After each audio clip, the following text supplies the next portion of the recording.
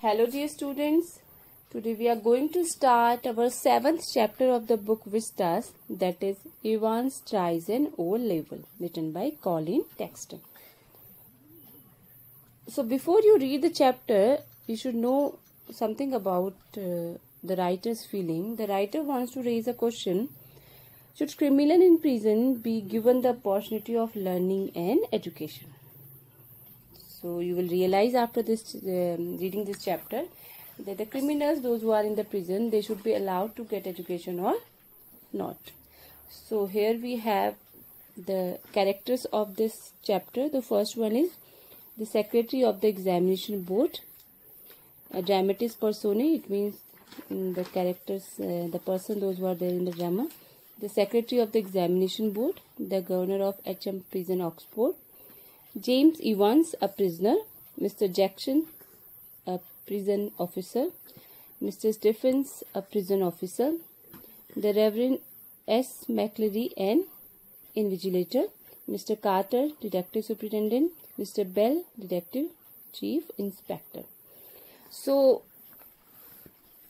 in this chapter, this prisoner Evans, he want to give the O-level exam of German. All precautions have been taken to see to it that the O-level German examination arranged in the prison for Ivan does not provide him with any means of escape. So if we talk about Evans, he is the prisoner, and many times he has escaped from the jail. So now they are arranging exam for him, O-level exam of German for him in the prison, and they have made all the arrangement that he should not escape from the jail, escape from the cell. So let us start. It was in early March when the secretary of the examination board received the call from Oxford prison. So secretary of examination board of German, he received the call from the prison, Oxford prison. Oxford, you know the name of the place. And so the prison was there in the Oxford. He called as secretary of the exam.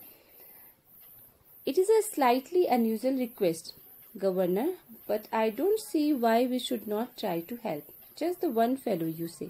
So actually in that call, he asked secretary of the examination about the O-level exam of Evans. He told him that he wants to give the exam.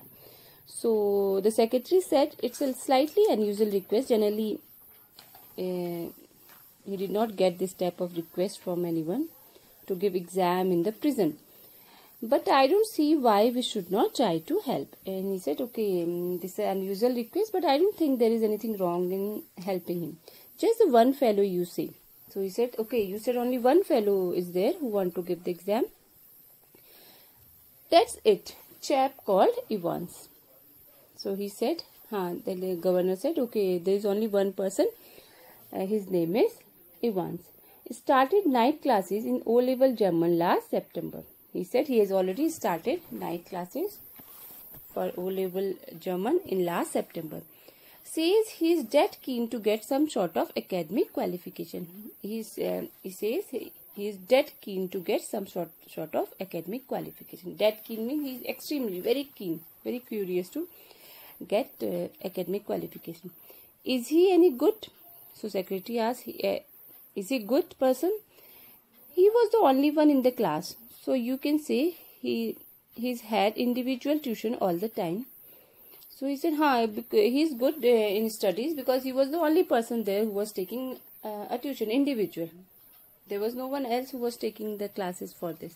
Really, would have cost him a packet if he had been outside. He said this would have cost him, because he was the only person to take class in the prison. So if he would have been outside, he would have paid cost him a packet. Means it would have been very costly for him, because as he was in the prison, so everything would have been paid by the prison authority. Well, let's give him a chance, shall we?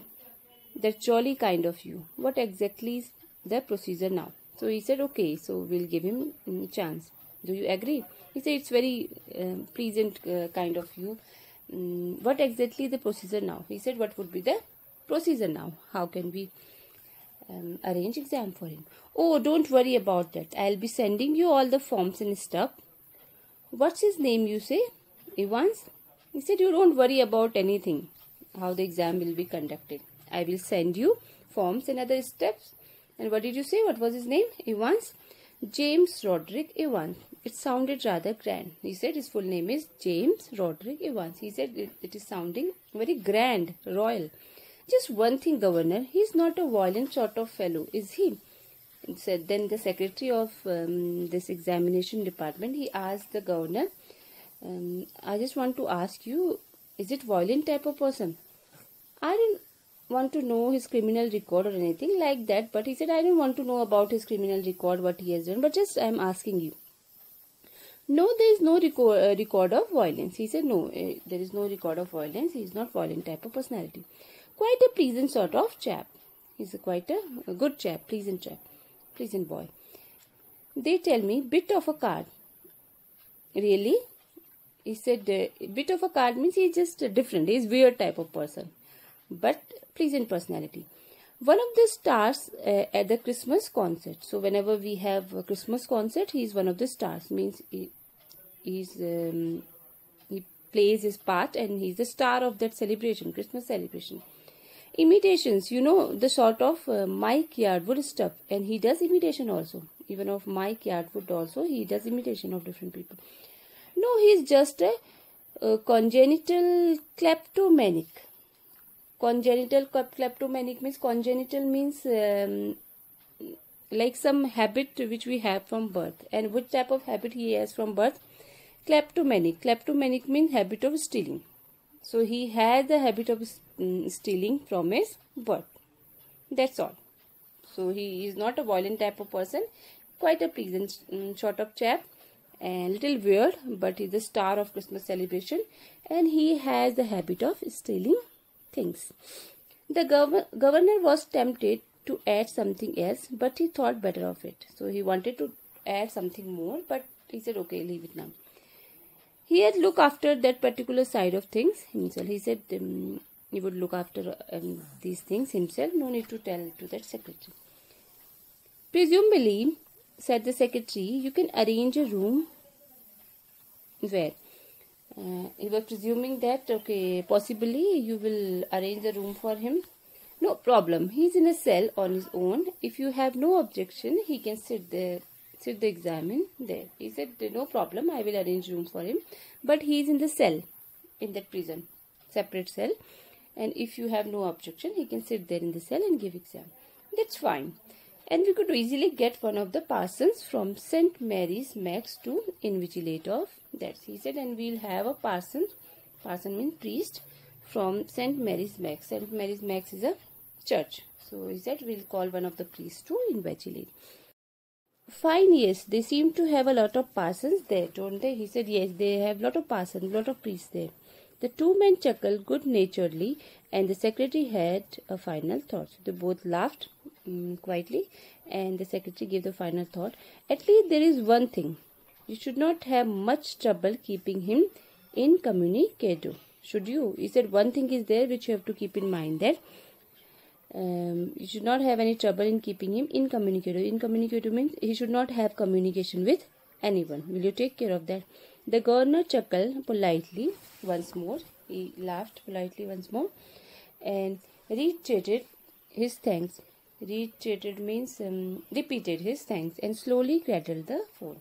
And after that, he put down the phone. We have done in the last stanza that the Secretary of Examination Board, he agreed to have O-level exam of German for Evans in the prison. So we'll move to the next page now. Evans the Break, as the prison officers called him. So prison officer, they used to call him Evans the Break. Why they used to call him Evans the Break? Thrice he had escaped from prison. 3 times he has escaped from prison. And but for the recent wave of unrest in the maximum security establishment up north, he would not now be gracing the governor's premises Oxford. So in Oxford. So he says that because now some unrest, some problem is going on in north of this maximum security establishment. So that's why he is gracing the governor's premises here in Oxford. Otherwise he would have been in north. And the governor was going to make absolutely certain that he would not be disgracing them. And he want to make sure sure that he would not be disgracing them for this. Not that Evans was a real burden, just a persistent, nagging presence. It was not like that he was a real burden, but he was continuously teasing his present, making his present uncomfortable for them. He would be all right in Oxford, though the governor would see to it personally, and he wanted to make that he would be all right there in this place, and he will see all the things personally. And besides, there was just a possibility that Evans was genuinely interested in O-level German, and it's a very slight possibility that he is interested in O-level German. Just a slight possibility, So he said that was just a possibility that Evans was genuinely interested in O-level German. They don't know he was interested genuinely or not. It's a slight possibility that he is interested. Just a very slight possibility, very slight, very less. Okay. At 8:30 p.m. on Monday 7 June, Evans' German teacher shook him by the hand in the heavily guarded recreational block. So his German teacher came there and shook him. In which block? Guten Glück, Herr Evans. Pardon, I said good luck for tomorrow. Oh, thanks, sir. I mean, sir, thanks, John. So they are speaking these words in German language. You haven't a cat in hell's chance of getting through, of course, but... So the sir was saying, I don't think you have any chance to go through this exam and to be passed in this exam. I may surprise everybody, said Evans. Evans said, no, I will surprise everybody. At 8:30 the following morning, Evans had a visitor, 2 visitors in fact. He tucked his grubby string vest into his equally grubby trousers. So 2 visitors came to meet him at 8:30, and he was in his grubby means dirty vest he was wearing, and even the trousers also were very dirty. And he stood up from the bunk smiling cheerfully. Morning, Mr. Jackson. This is indeed an honor. And that person, 2 people came. The one of them was Mr. Jackson. He wished him and he said it was indeed an honor. Jackson was a senior prison officer on leaving, and he and Evans had already become warm enemies. So he was a prison officer in leaving, and they both were like enemies. Who? Evans and Jackson. At Jackson's side stood Officer Stephens. So 2 people, those who came, first was Jackson, second one was Stephen. A burly, surly looking man, very sturdy and rude type of man. Only recently recruited to the profession. He has joined this jail recently. Jackson nodded curtly. And how's our little Einstein this morning then? And he also nodded rudely. And he used to call him Einstein also. He said, how is our little Einstein this morning? Wasn't he a mathematician, Mr. Jackson? I think he was a Jew, Mr. Jackson. So they were talking to each other. He said, was he a mathematician? He said, no, he's a Jew. Ivan's face was unshaven, and he wore a filthy looking red and white wobble hat upon his head. So his face also was unshaved, and he was wearing a wobble, you can think of the woolen hat cap type he was wearing. Give me a chance, Mr. Jackson. I was just going to shave when you burst in. So Ivan said, give me a minute. I was.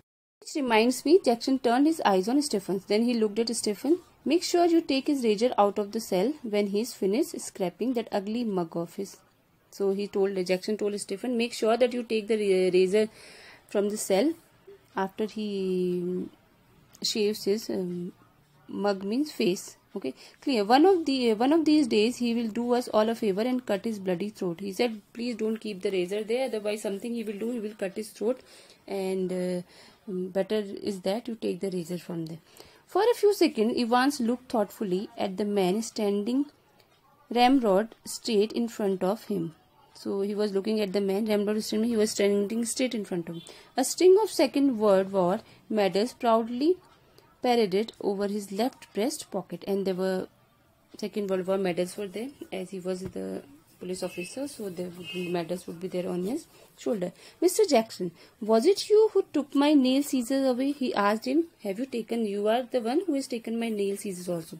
Evans had always worried about his hand and your nail file too. He said, not only nail scissors, I have taken your nail file also. Look, for a moment, Evans' eyes smoldered dangerously, but Jackson was ready for him. And smolder means he became very angry, burned with anger. But Jackson was ready for him. He knew that when I'll take these all the things, he would be angry. Orders of the governor Evans. He said these were the orders from governor. He leaned forward and leered. Leered means when you see very bitterly, rudely to someone. His voice dropping to a harsh, contemptuous whisper. You want to complain? Contemptuous means with disrespect, lack of disrespect. He looked at him, he was talking to him, he whispered something in that way, and he said, you want to complain? Even Evans shrugged his shoulder lightly. The crisis was over, so he did not do anything, he just moved his shoulder. You have got half an hour to smarten yourself up, Evans, and take that bloody hat off. He said, now you have half an hour, you can smarten yourself, you can, but take this hat also off. My hat. Oh, Evans put his right hand lovingly on top of the filthy woolen and smiled sadly. He said, my hat. He put his hand on that lovingly. Very filthy, very bad cap it was. Dirty cap. And he smiled sadly. Do you know, Mr. Jackson, it is the only thing that's ever brought me any sort of luck in my life. Kind of lucky charm. He said, this is my lucky charm. This only because of this hat I have some luck in my life, if you know what I mean. And today I thought, well, with me exam and all that. He said, if you know this, I want this cap or hat with me in my exam. But somewhere in Jackson was a tiny core of compassion, and Evans knew it.